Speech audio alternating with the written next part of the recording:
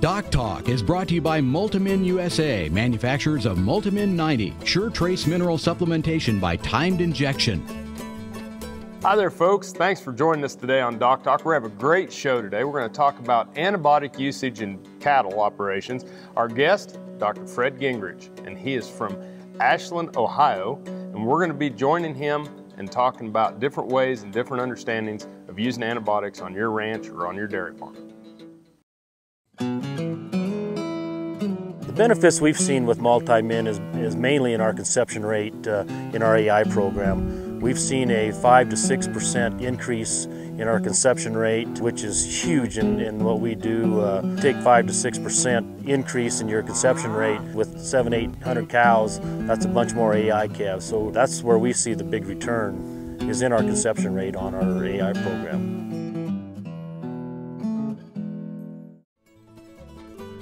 Closed caption brought to you by AgriLabs, the perfect pairing of performance and value.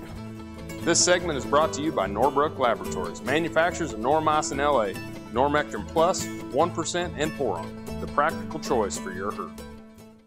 Welcome to the show, Dr. Gingrich. Thank you. Well, it's a pleasure to have you here. And folks, we have Dr. Fred Gingrich, who is an owner and operator of a mixed animal practice in Ashland, Ohio, but you do a lot with dairy cattle as well. Yes, most of my work is with dairy farms and a little bit with beef operations. Awesome. And as you can see from our backdrop, we're on the road today. And so DocTalk is breaking out of the studio, and we're out and about so that we can pick up people from different parts of the United States and really start to expand the vision and the understanding of what's going on within our industries nationally and globally. And you know, Fred, you've been very active with the bovine practitioners, and you're very active on many different fronts. And one of the fronts that you're active on is this antibiotic usage in cattle. Absolutely, and I think it's a real hot topic issue right now on farms with consumers and with legislation as well. Yeah, and I think it's hard to, sometimes to make the tie from the producer to the packer to the consumer. And then we make that jump to legislatively, and then everybody's affected all the way along. Absolutely, and farmers and ranchers want access to these products, and we all need to use them responsibly, and we need consumers to have the confidence that the animals that we're raising for food are treated well and that their food is safe. Yeah, and when you start to think about antibiotics and their usage, it's one of those things that whether you say,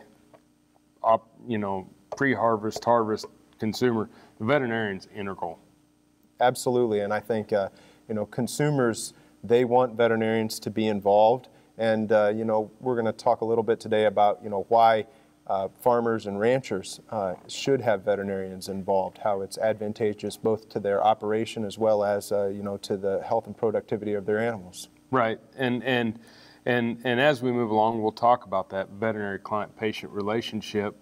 But when we think about antibiotics and we go back to antibiotics, what are some of the talking points when you're talking to your producers, about using it on the label or using it per directions and things to that nature?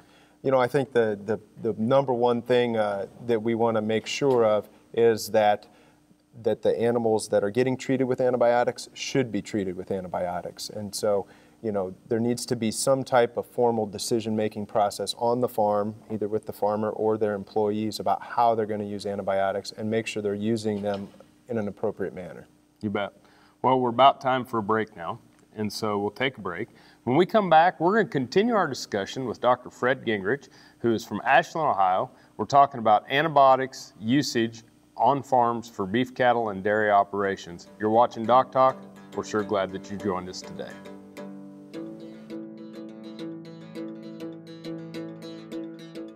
This segment was brought to you by Brute Cattle Equipment, makers of the Brute Stealth Hydraulic Chute. If the chute fits, swear by it. Visit our website for more information. And by Lalaman Animal Nutrition, dedicated to the development and production of natural and differential solutions for animal nutrition. Cow-calf, stocker, and feedlot producers know that effective parasite control improves overall herd performance and profitability. Norbrook offers a comprehensive, economical line of pour-on and injectable parasiticides for every livestock operation. Consult with your local animal health supplier to set up a program that protects your investment and brings larger cattle checks this fall. See for yourself why the Noromectin line from Norbrook is the practical choice for your herd.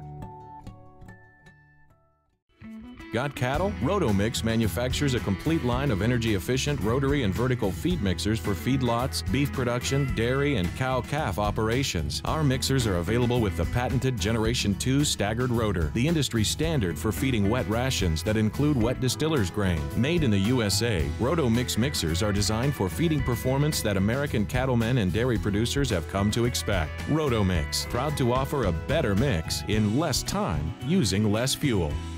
In the springtime, cattlemen need to be thinking of preventing important diseases like pink eye. Pink eye prevention includes management factors like good fly control, pasture management, along with a good vaccination program. Eyesight from AgriLabs has broad efficacy coverage as its origin from 8 different field isolates of Moraxella bovis. It is safe, smooth, highly syringeable, safe with young calves and pregnant cows, and provides superior protection against pink eye.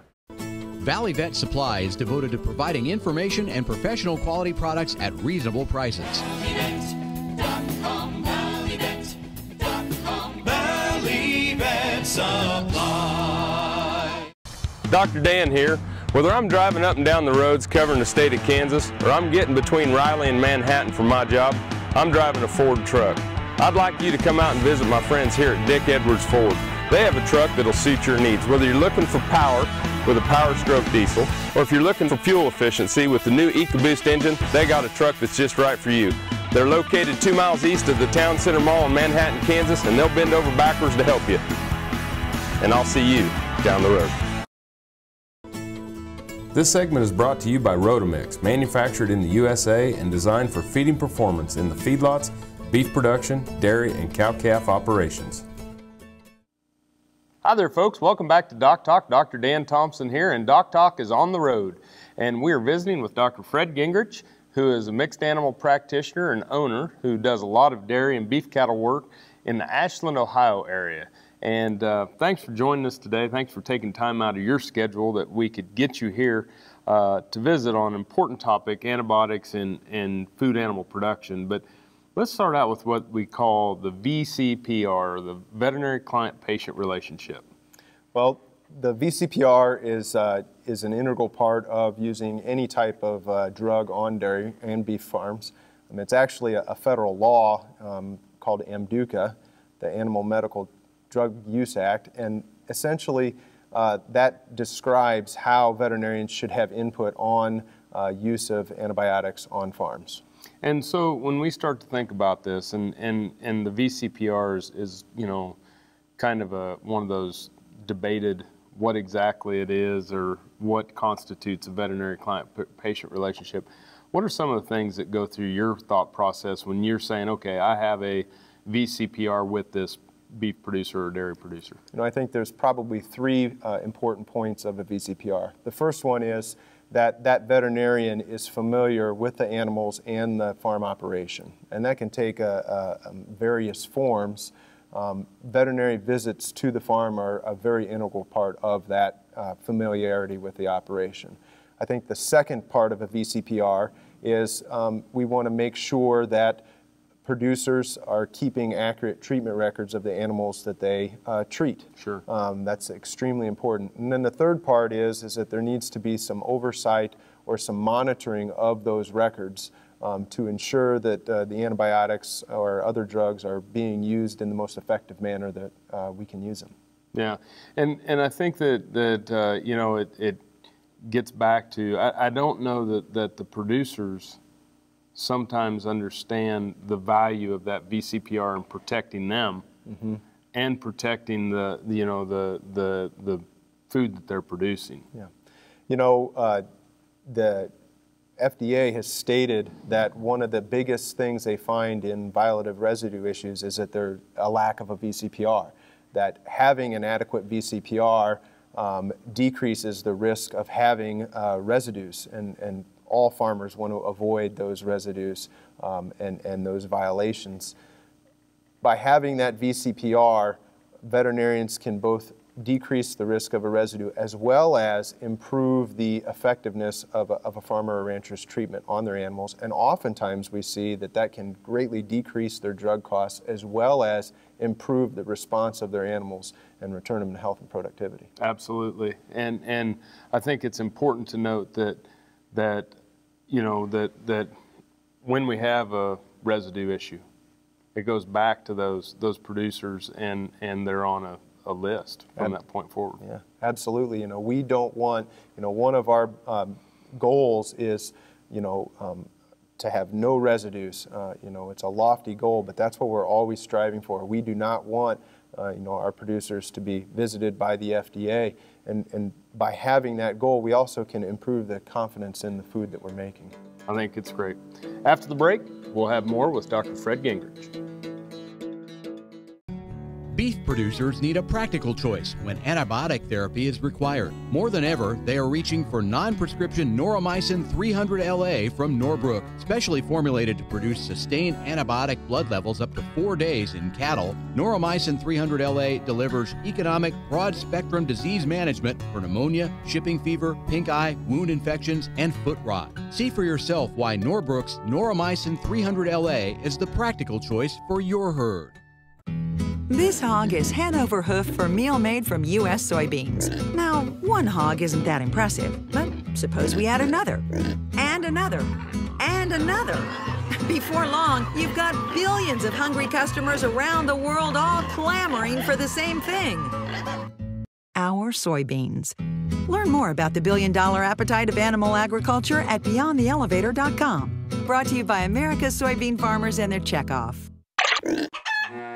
Join the team, the Beef Quality Assurance Team. Getting BQA certified shows you're committed to practices that produce the highest quality beef in the world. And by visiting BQA.org, you can take the online certification course at a time that fits your schedule and from the comfort of your home or office. You'll also find lots of helpful tips on improving animal health and animal handling practices. Get certified, BQA certified, because it's about doing the right thing. Visit BQA.org today and become a member of the BQA team.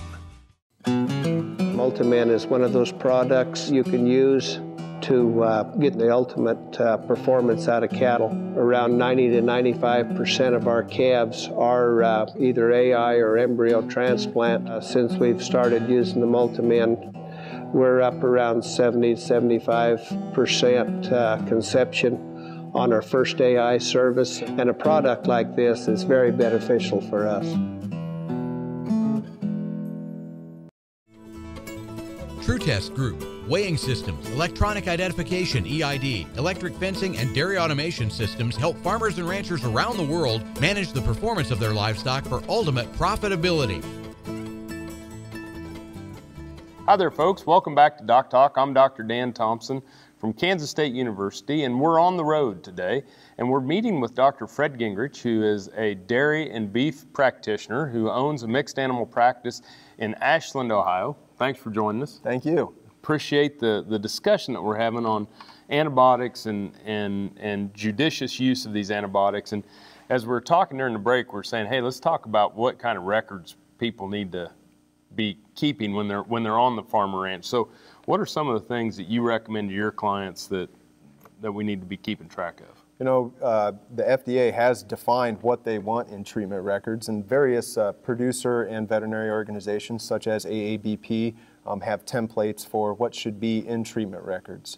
The big items we want an ID of the animal, we want the date they were treated, what they were treated with, how much they were treated with, how it was given, was it injection, IV, IM.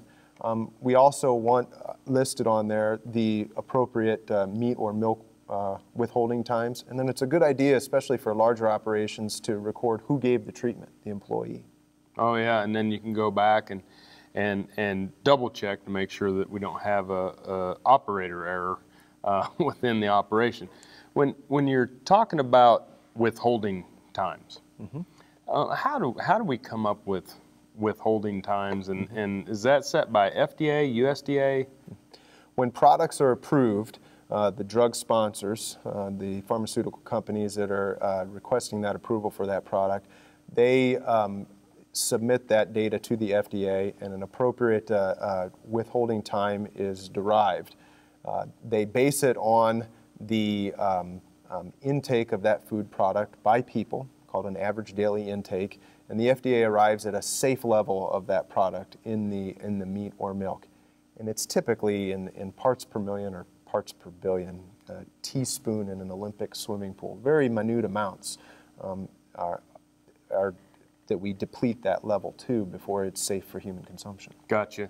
And so records, withholding times, you know, what's something else that a producer probably needs to be, you know, we talked about the valid veterinary client-patient relationship. Mm-hmm. What are some of the things that any additional records or? I think a big thing is that when you're using a drug in an extra label manner, yeah, how that affects both the law and your withholding time. And by that I would mean, like an example would be, let's say you're giving a dairy cow penicillin. Mm-hmm. And the label for penicillin is about 10 cc's for an adult Holstein cow. And most veterinarians and dairy producers use much higher doses for effectiveness of the product. But when you do that, you change the withhold. That's an extra label use. You're using it in a manner not listed on the label. You need to then get that information from your veterinarian, what the appropriate meat and milk withholding time is. So all extra label use needs to have that veterinary input. Perfect. Well, we're going to take a break. Great information, folks. Hope you're enjoying the show today. We'll be back here after the break. More with Dr. Fred Gingrich. I'm Katie Allen with K-State Research and Extension, and got to visit with Dr. Jude Capper, who is a special guest lecturer here at Kansas State. Dr. Capper's research focuses on beef sustainability and the impact of the beef and dairy industries on the environment. The conventional beef industry has been sustainable and will continue to be, because we know now far better how to treat our cattle, how to feed them, how to breed them, how to care for them every single day. So what that means is, over the last 30 years or so, we use 12% less water per pound of beef, we use 33% less land per pound of beef, and the carbon footprint per pound has come down by 16%, which is a huge achievement on the behalf of the industry. This is K-State Research and Extension. The Kansas State University College of Veterinary Medicine is a leader in food animal research and education. Our researchers are constantly expanding the knowledge of animal health and food safety. Through the Veterinary Health Center and the Kansas State Veterinary Diagnostic Lab, we provide practical services for animal producers. Home of the Beef Cattle Institute, the college is committed to animal welfare training and research. The Kansas State University College of Veterinary Medicine, knowledge and service for the future of animal production. Hi, I'm Kevin Ochsner, host of NCBA's Cattleman to Cattleman and Colorado Rancher. Join me each week as the National Cattlemen's Beef Association brings you the latest updates in industry information and market news. Plus, each week we provide important educational information and features on cattlemen from across the country just like you. And we can't forget our favorite cowboy poet, Baxter Black. Join me for NCBA's Cattleman to Cattleman, debuting Tuesday nights at 8:30 Eastern, right here on RFD TV. This segment is brought to you by the Beef Quality Assurance Program and the Kansas Beef Council, improving animal care and beef safety for more than 20 years.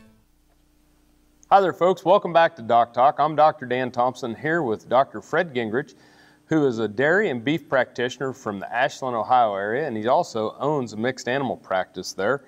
And we've had a great show and really enjoy you taking the time to spend with us, Fred. And you know, when we talk about antibiotics, the big thing we want to avoid is residues in our food products, and that's the reason why it's so important that we manage these appropriately. But let's just start out with what's a residue. And what a residue is it's when a meat or milk, egg product, a food product derived from an animal, has a level of antibiotic in it above what the FDA considers to be a safe level. Okay, and as we look through the beef and dairy industries, you know, what are some of our, I don't want to call them problem products, but there are some that cause us more issues, whether it's how we inject them or where we give them that are causing us some problems. Well, the first thing I think is that we have made great strides. The number of meat and milk residues has decreased dramatically, and that's through the efforts of both farmers and veterinarians. But some of the common residues would be, for instance, like flunixin or banamine is a common trade name. Giving that product in a manner not listed on the label, which is IV only, greatly increases the risk of a residue. And it's a great product. I mean, you know, that's the thing is that we're not here trying to, you know, say anything negative about a product. Absolutely. It's one of those things that's a service to the product because we want to make sure we have it to be able to utilize it. That's right. You know, we use a lot of it, and it's a good product, but it should be used, you know, according to the label and how it's written.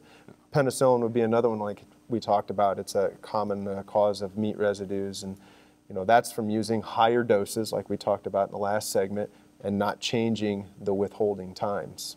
And I think it's important too that people understand that if you don't give, if it's an over-the-counter drug like penicillin, and you go buy it at the Fleet and Farm or wherever, and you use it at a dosage that's not on the label, you have to have veterinary oversight to be able to do that, and so that you can get that extra withholding time. That's correct. That's extra label drug use. Yep. And in order to use a drug in an extra label manner, the direction has to come from a veterinarian.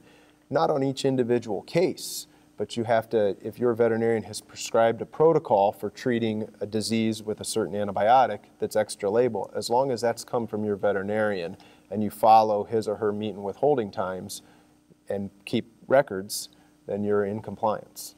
So what's kind of your bullet list on antibiotics? You know, I think the first one is get a diagnosis, have a protocol from your veterinarian, and treat the animals that need to be treated appropriately. And then keep good records and make sure that you're following the appropriate meat and milk withholding times. Thanks again for joining us today. It's been a great show. Thank you. Folks, I hope you enjoyed it. Some great information on a very practical and relevant issue that we're seeing in the operation. We want to keep our drugs working, safe, and keep them as a tool in the toolbox. If you want to know more about what we do on DocTalk, you can find us at www.doctalktv.com. Remember, always work with your local practitioner. We appreciate you watching the show. You've been watching DocTalk. I'm Dr. Dan Thompson from Kansas State University, and I'll see you down the road. Closed caption brought to you by AgriLabs, the perfect pairing of performance and value.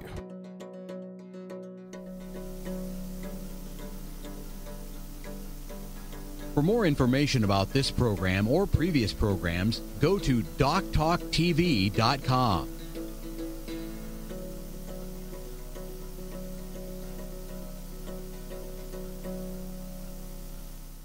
DocTalk was brought to you by Multimin USA, manufacturers of Multimin 90, sure trace mineral supplementation by timed injection.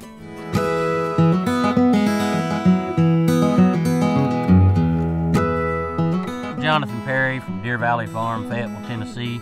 We're a purebred registered Angus cattle operation consisting of about 1,700 head of purebred cattle. We've been using Multimin for about 7 years. It's one of the most multi-use products that we have here on the farm. Bulls, cows, calves, weaning age cattle, just about everything on the place. If they go through the chute, they get a shot of it.